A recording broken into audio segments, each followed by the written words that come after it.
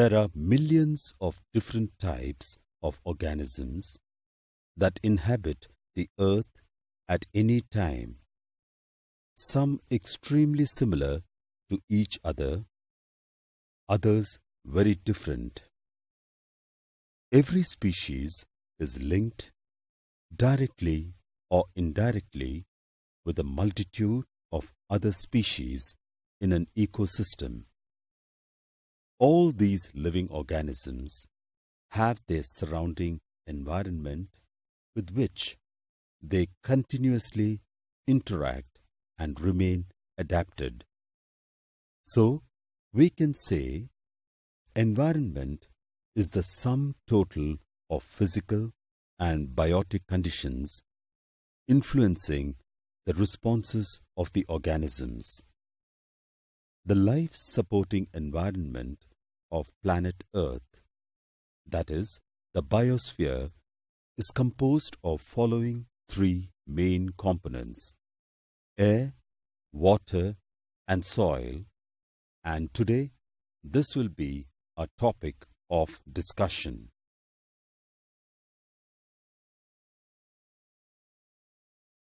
Hello students, I welcome you all to today's lesson, which is about the living organisms and their environment. Students, ਸਾਡਾ ਅੱਜ ਦਾ topic ਆਪਣੇ ਆਸ-ਪਾਸ ਪਾਏ ਜਾਣ ਵਾਲੇ ਜੀਵਾਂ ਦੇ ਆਲੇ-ਦੁਆਲੇ ਘੁੰਮੇਗਾ। ਇਸ ਦੇ ਨਾਲ ਹੀ ਅਸੀਂ ਆਰਗੇਨਿਜ਼ਮਸ ਅਤੇ ਉਹਨਾਂ ਦੇ এনवायरमेंट ਵਿਚਲੇ ਇੰਟਰੈਕਸ਼ਨ ਬਾਰੇ ਵੀ ਗੱਲ ਕਰਾਂਗੇ। So there is a definite term which deals with these aspects, ਜਿਸ ਨੂੰ ਇਕੋਲੋਜੀ ਕਹਿੰਦੇ ਹਨ। ਇਹ ਟਰਮ ਦੋ ਗ੍ਰੀਕ ਵਰਡਸ oikos ਅਤੇ logos ਤੋਂ ਡਿਰਾਈਵ ਕੀਤੀ ਗਈ ਹੈ। oikos ਦਾ ਮਤਲਬ ਹੈ ਹਾਊਸ ਜਾਂ ਰਹਿਣ ਦੀ ਥਾਂ ਅਤੇ logos ਦਾ ਮਤਲਬ ਹੈ a discussion or study. Literally, ecology is the study of organism at home in their natural environment. The term was first introduced by Ritter in 1868, but was fully defined by Ernest Haeckel in 1869. Haeckel defined ecology as the science of the relations of all organisms to their environments. So, ecology is usually defined as the study of the relations between organisms and their environment. These living organisms and the physical environment have a close relationship. They interact with each other. The biosphere is the parts of Earth inhabited by living organisms. The biosphere consists of specific geographical areas known as biomes. A biome is a collection of different types of ecosystems. The ecosystems include grasslands, rainforests, streams, lakes, sea, deserts, etc., with various types of organisms starting from bacteria, fungi, algae, and various other types of plants and animals. Each organism lives in a specialized regional environment within the ecosystem, known as the habitat. Deep sea vents, bottom of sea, Arctic rivers, and river banks, etc., are examples of habitats. Organisms living in a specific environment interact with the environment and also among themselves in different ways. For example, there are many algae free floating in the water. This may reduce the penetration of sunlight, so the light intensity under the water decreases. All the organisms living in an environment along with their physical environment form an ecosystem. All organisms on land along with their environment form the terrestrial ecosystem. ਇੱਕ ecosystem ਵਿੱਚ abiotic ਅਤੇ biotic components ਹੁੰਦੇ ਹਨ। ਇਹ components collectively ਇੱਕ natural ecological unit ਬਣਾਉਂਦੇ ਹਨ, ਜਿਸ ਨੂੰ ecosystem ਕਿਹਾ ਜਾਂਦਾ ਹੈ। ਪਰ ਅਸਲ ਸਵਾਲ ਇਹ ਹੈ ਕਿ ਇਹ abiotic ਅਤੇ biotic components ਕੀ ਹੁੰਦੇ ਹਨ? Let us study these components. The term abiotic means without life or non-living. The abiotic components are sunlight, temperature, water or moisture, atmospheric gases, soil, inorganic substances like carbon, nitrogen, phosphorus, etc. While the biotic components are the living organisms that shape an ecosystem. Examples of biotic components are any living organisms such as animals, plants, birds, mammals, and single-celled organisms. ਅਸੀਂ abiotic components ਨਾਲ ਆਪਣੀ ਚਰਚਾ ਸ਼ੁਰੂ ਕਰਦੇ ਹਾਂ। ਤੁਸੀਂ ਓਡਮ ਦਾ ਨਾਂ ਸੁਣਿਆ ਹੋਵੇਗਾ, ਜਿਸ ਨੇ ਈਕੋਸਿਸਟਮ ਦੇ ਕਾਰਜ ਅਤੇ ਬਣਤਰ ਬਾਰੇ ਦੱਸਿਆ। E.P. ਓਡਮ ਨੇ 1971 ਵਿੱਚ ਈਕੋਸਿਸਟਮ ਨੂੰ ਦੋ ਮੁੱਖ ਭਾਗਾਂ ਵਿੱਚ ਵੰਡਿਆ: abiotic components and biotic components. The term abiotic means without life or non-living. Many substances such as water, oxygen, sodium chloride, nitrogen and carbon dioxide are abiotic. Many elements may be tightly bound in inorganic compounds as silicon in sandstone or aluminium in feldspar are unavailable to living organisms. Elements such as oxygen, which are normally very active in biological processes, may be in an abiotic form readily available to living organisms, such as free oxygen and carbon dioxide, etc. The abiotic components can be classified into three groups. Let's have a look.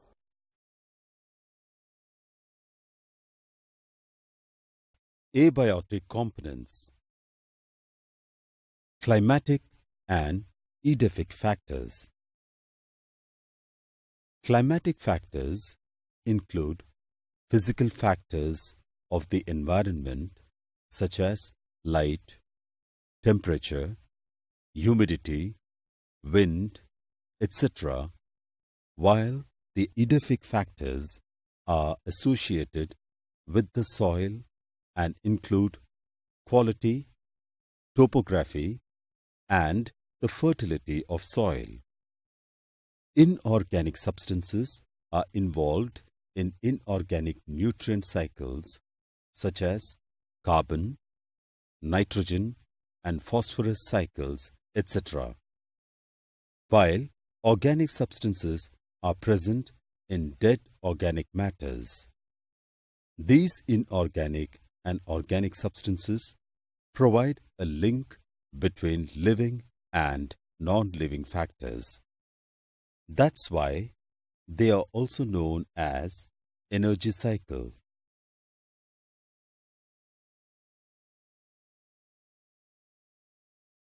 ਹੁਣ ਅਸੀਂ ਕਹਿ ਸਕਦੇ ਹਾਂ ਕਿ light, temperature, water, atmospheric gases, wind, soil, topography, etc. collectively environment ਵਿੱਚ ਇੱਕ vital role play ਕਰਦੇ ਹਨ। ਇਹ ਸਾਰੇ factors abiotic factors ਵਜੋਂ ਜਾਣੇ ਜਾਂਦੇ ਹਨ। All these help plants and animals to grow and carry out different activities. It is well known that sun is the prime source of energy in all ecosystems. So, let's have a look at the role of sunlight in the ecosystem. Sunlight.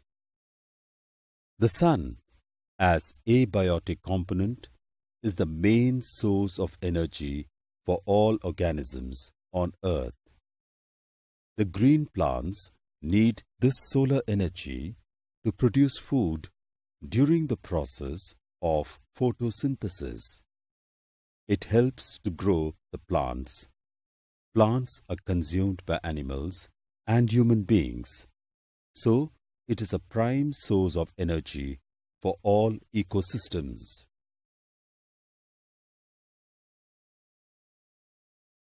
Light the quality, light the intensity ਅਤੇ light ਦੀ duration, ਭਾਵ ਕਿ ਸੂਰਜ ਦੀ ਰੋਸ਼ਨੀ ਕਿੰਨੇ ਘੰਟੇ ਰਹੀ ਜਾਂ ਦਿਨ ਦੀ ਲੰਬਾਈ ਕਿੰਨੀ ਹੈ, ਇਹ ਸਭ ਈਕੋਸਿਸਟਮ ਨੂੰ ਪ੍ਰਭਾਵਿਤ ਕਰਨ ਵਾਲੇ ਕਾਰਕ ਹਨ। Now we move on to another abiotic component that affects organisms, that is temperature. Temperature also determines whether the organism can survive or not in a particular ecosystem. The distribution of plants and animals is greatly influenced by temperature. Let's find out the impact of temperature in the ecosystem. Role of temperature. Animals living in the polar region require thick fur to adapt to the cold temperature. The opening of the flowers of various plants during the day and night is often due to difference between the day and night temperature. Mainly, white flowers open at night time, while colored flowers open during the day. Desert species are also affected by great variations between day and night temperatures. Another important abiotic component is water. Water is equally important for an ecosystem. ਪੌਦੇ ਅਤੇ ਜਾਨਵਰ ਜਲਵਾਯੂ ਮੰਡਲ ਅਤੇ ਸੁੱਕੇ ਮਾਰੂਥਲਾਂ ਵਿੱਚ ਬਿਲਕੁਲ ਵੱਖਰੀ ਤਰ੍ਹਾਂ ਦਾ ਜੀਵਨ ਗੁਜ਼ਾਰਦੇ ਹਨ। ਪਾਣੀ ਜੀਵਨ ਲਈ ਜ਼ਰੂਰੀ ਤੱਤ ਹੈ ਅਤੇ ਸਾਰੇ ਸਜੀਵ ਜ਼ਿੰਦਾ ਰਹਿਣ ਲਈ ਇਸ ਤੇ ਨਿਰਭਰ ਕਰਦੇ ਹਨ। ਆਓ ਜਾਨਵਰਾਂ ਅਤੇ ਪੌਦਿਆਂ ਦੀਆਂ ਪਾਣੀ ਸੰਬੰਧੀ ਲੋੜਾਂ ਬਾਰੇ ਜਾਣਦੇ ਹਾਂ। Life on Earth originated in water, and life cannot be sustained without water. The productivity and distribution of plants is also greatly dependent on water. You might think that organisms living in oceans, lakes, and rivers do not face any water-related problems. But this is not true. For aquatic organisms, the quality of water becomes important. Some organisms are tolerant to a wide range of salinity, while others can tolerate only a narrow range of salinity. Many freshwater animals cannot live for long in seawater and vice versa because of the osmotic problems they face. So, water and its quality are very important for the survival of all living organisms. In deserts, availability of water is so limited that only special adaptations of organisms make it possible for them to live there. Apart from the adaptations in plants according to water availability, there are a few interesting adaptations of terrestrial animals mentioned here. The most common example of desert animal is camel. Camel अपने अंदर बहुत सारा पानी store करके रख सकता है। कई जानवर जिਵੇਂ ਡੀਅਰ ਦੀਆਂ ਪਸੀਨਾ ਗ੍ਰੰਥੀਆਂ ਨਹੀਂ ਹੁੰਦੀਆਂ ਅਤੇ ਉਹ ਆਪਣੇ ਆਪ ਨੂੰ ਠੰਡਾ ਰੱਖਣ ਲਈ ਹੋਰ ਤਰੀਕੇ ਵਰਤਦੇ ਹਨ ਅਤੇ ਵਾਸ਼ਪੀਕਰਨ ਤੇ ਘੱਟ ਨਿਰਭਰ ਹੁੰਦੇ ਹਨ। Now we are familiar with sunlight, temperature and water as important components of the ecosystem. Let us analyze some other abiotic components like soil. ਮਿੱਟੀ ਧਰਤੀ ਦੀ ਸਤ੍ਹਾ ਤੇ ਕੁਦਰਤੀ ਤੌਰ ਤੇ ਬਣਨ ਵਾਲੀ ਪਰਤ ਹੈ। ਇਹ ਐਡਾਫਿਕ ਫੈਕਟਰ ਹੈ। ਮਿੱਟੀ ਚੱਟਾਨਾਂ ਦੇ ਟੁੱਟੇ ਹੋਏ ਕਣਾਂ ਤੋਂ ਬਣਦੀ ਹੈ। ਇਸ ਦੇ ਬਣਨ ਦਾ ਕਾਰਨ ਰਸਾਇਣਿਕ ਅਤੇ ਵਾਯੂਮੰਡਲੀ ਕਿਰਿਆਵਾਂ ਹਨ।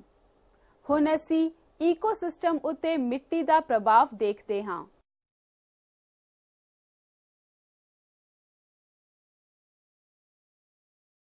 Soil. In agriculture, soil serves as the primary nutrient base for the plants. Soil resources are vital to the environment as it provides the basis for life, giving nutrients to plants, which in turn support animal life. Soil absorbs rainwater and retains it for use by the plants. It helps to prevent floods and drought. Soil cleans the water as it percolates through it. Soil is also a habitat for many organisms. Overall, we can say that it helps to maintain the ecology.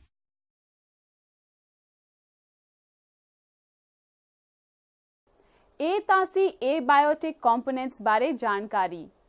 ਹੁਣ ਅਸੀਂ ਵੇਖਦੇ ਹਾਂ ਕਿ different organisms ਇਨ੍ਹਾਂ abiotic factors ਪ੍ਰਤੀ ਕਿਸ ਤਰ੍ਹਾਂ respond ਕਰਦੇ ਹਨ। Response to abiotic factors. Climate and the environment have drastic effects on the behavior and physiology of an organism.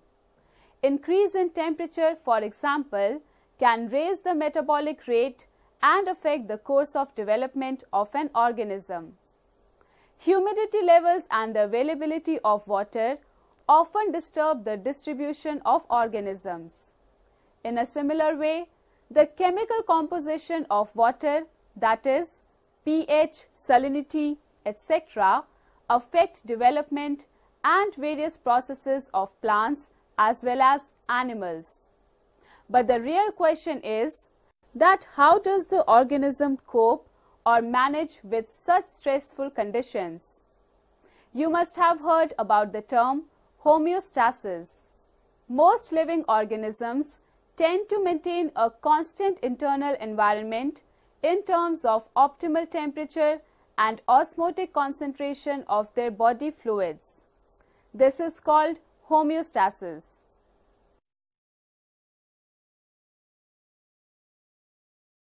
So, let us now discuss various possibilities how organisms cope with stressful conditions.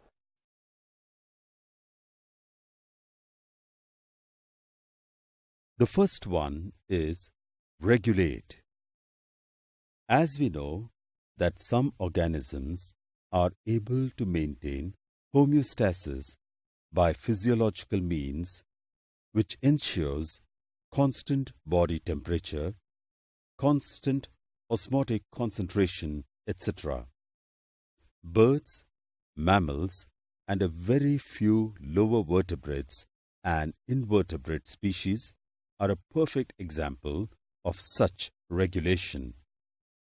The mechanisms used by most mammals to regulate their body temperature is similar to the ones that we humans use.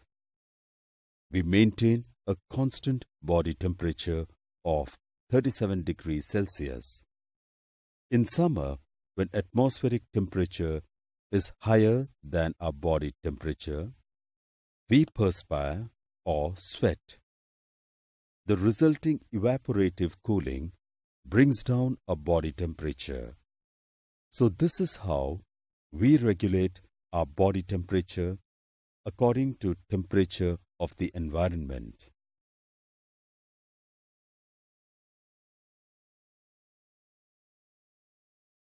So this is how animals and human beings regulate their body temperature. Like this process, there is another method through which living organisms cope with stressful conditions, which is known as conform. So let us now focus on the second method, conform. In aquatic animals, the osmotic concentration of body fluids changes with that of the ambient water osmotic concentration.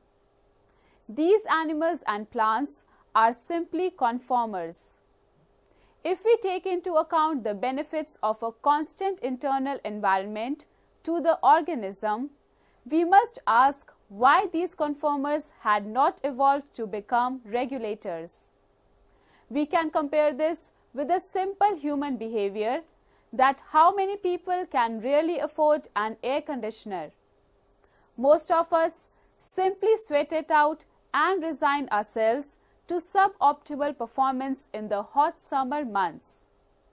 So this thermoregulation is energetically expensive for many organisms. This is particularly true for small animals like shrews and hummingbirds. As we know that heat loss or heat gain is a function of surface area. Since small animals have a larger surface area relative to their volume, they tend to lose body heat very fast when it is cold outside. Then they have to expand much energy to generate body heat through metabolism. This is the main reason why very small animals are rarely found in polar regions. Some species have evolved the ability to regulate, but only over a limited range of environmental conditions, beyond which they simply conform. If the stressful external conditions are localized or remain only for a short duration, the organism has two other alternatives, which are basically migrate and suspend. Let us first discuss migrate.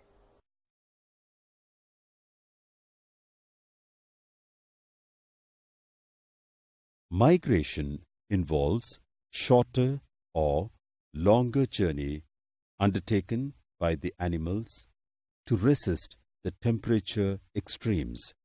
So they move temporarily away from the stressful conditions to a more favorable area and return to the original habitat when the stressful conditions are over. During winter, many animals, particularly birds, undertake long-distance migrations to more hospitable areas. Every winter, the famous Kyoladio National Park, Bharatpur, in Rajasthan, hosts thousands of migratory birds coming from Siberia and other extremely cold northern regions. The other behavior that living organisms possess to cope with stressful conditions is suspend. Some living organisms like bacteria, fungi, and lower plants form various kinds of thick-walled spores which help them to survive unfavorable conditions. These organisms then germinate on availability of suitable environment. Similarly, in higher plants, seeds and some other vegetative reproductive structures serve as means to tide over periods of stress besides helping in dispersal. They germinate to form new plants under favorable moisture and temperature conditions. They do so by reducing the metabolic activity and going into a state of dormancy.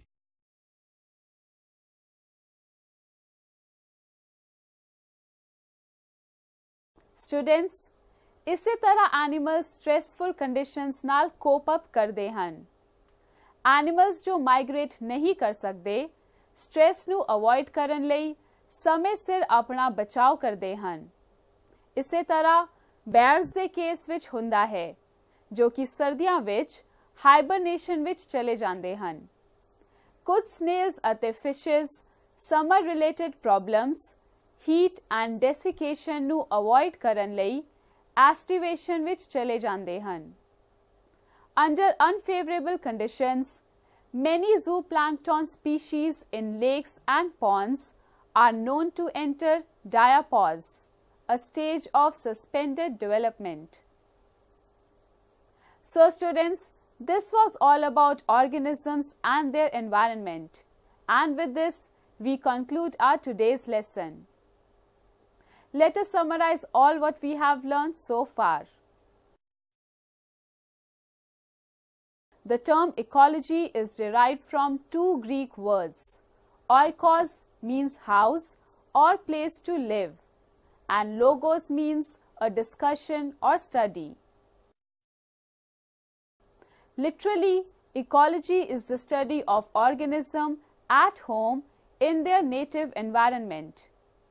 The term was first introduced by Ritter in 1868, but was fully defined by Ernest Haeckel in 1869.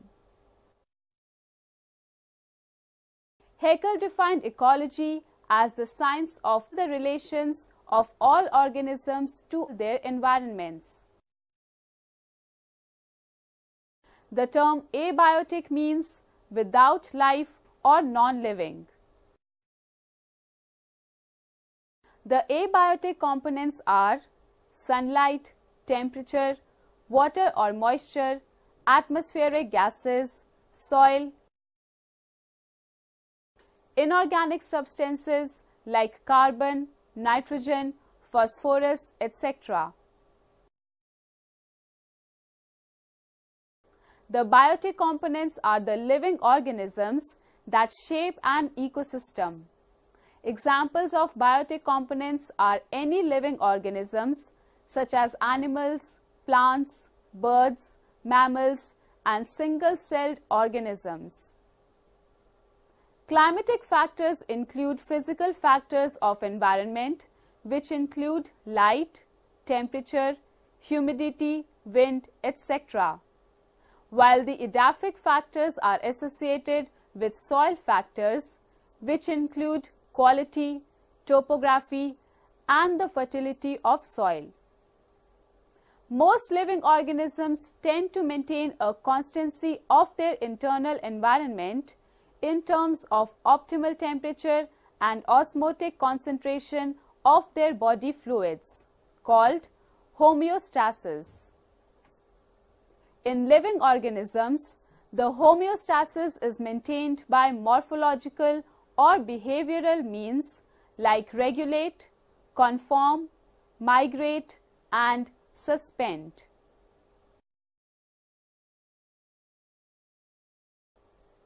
Migration involves shorter or longer journey undertaken by the animals to resist the temperature extremes as they move temporarily away from the stressful conditions to a more favorable area and return to their original habitat when stressful conditions are over. Many animals, particularly birds, during winter undertake long-distance migrations to more hospitable areas. ਬੱਚਿਓ ਅੱਜ ਲਈ ਇੰਨਾ ਹੀ। ਆਓ ਇੱਕ ਛੋਟੇ ਜਿਹੇ test ਰਾਹੀਂ ਆਪਣੇ ਅੱਜ ਹਾਸਲ ਕੀਤੇ ਗਿਆਨ ਨੂੰ ਪਰਖੀਏ। ਪਹਿਲਾ ਕੁਐਸਚਨ ਹੈ Define ecology. Answer. Haeckel defined ecology as the science of the relations of all organisms to their environments. Next question. What are the abiotic components? The answer is all the inorganic materials are called abiotic components, such as light, water, nitrogen, etc. Next question is, what are the biotic components? Answer. All the living organisms are called biotic components, such as plants, animals, etc. My next question is, mention 3 inorganic nutrients. Answer. Carbon, nitrogen, and phosphorus are the 3 inorganic nutrients. Next question. Name 3 important gases used by the plants and animals. And the answer is oxygen, carbon dioxide, and nitrogen are the 3 important gases used by the plants and animals. And the next question is, what is homeostasis? Answer. Most living organisms tend to maintain a constancy of their internal environment in terms of optimal temperature and osmotic concentration of their body fluids. This is called homeostasis. The next question is, name the various means by which living organisms maintain homeostasis. The answer is, in living organisms, homeostasis is maintained by morphological or behavioral means like regulate, conform, migrate, and suspend. Students, hope I have made a successful attempt to clear the concepts regarding organisms and their environment, which will help you in fetching good marks in the exam. Thanks for your cooperation and attention. Looking forward to the next class. See you then. Thanks.